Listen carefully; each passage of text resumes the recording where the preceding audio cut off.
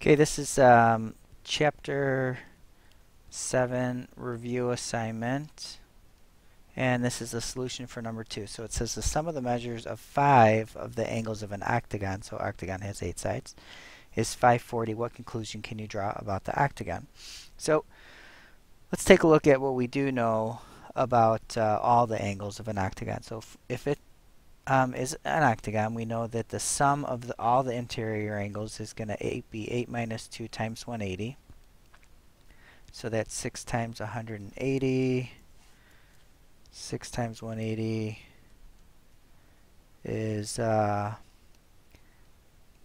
1080 degrees. Okay? And we know that 5 of the angles is equal to 540. So if I subtract these, let's just see what we have. That would mean that the remaining 3 angles add 2. So 1080 minus 540 is also 540. So we have 3 angles that add up to 540. Just for the sake of figuring out an average, so the average for the 3 remaining angles would have to be 540 divided by 3, which is 180. Okay, so we know in a polygon you can't have any angles that are 180. So if I have an octagon and I know 5 of the angles add up to 540, what that means is one of the angles inside has to be more than 180. So this is kind of a weird concept for us. So what that means is I've got 1, 2, 3, 4.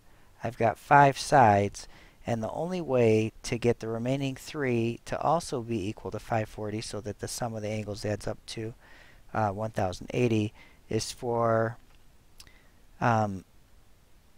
the polygon to be non-convex or concave. So here's 5 of the sides. The other remaining 3 sides have to go something like this. So that now I've got 2 angles in here. Actually, it doesn't even have to look like that. It could look like this.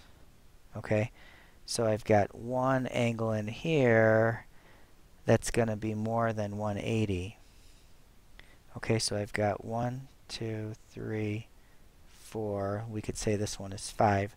Those 5 angles add up to 540, and then we don't know that they're congruent, and then the remaining 3 angles have to also add up to 540.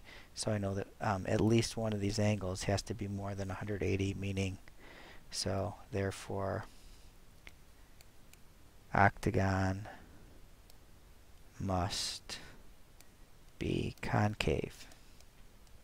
So that's really all they're looking for in this problem.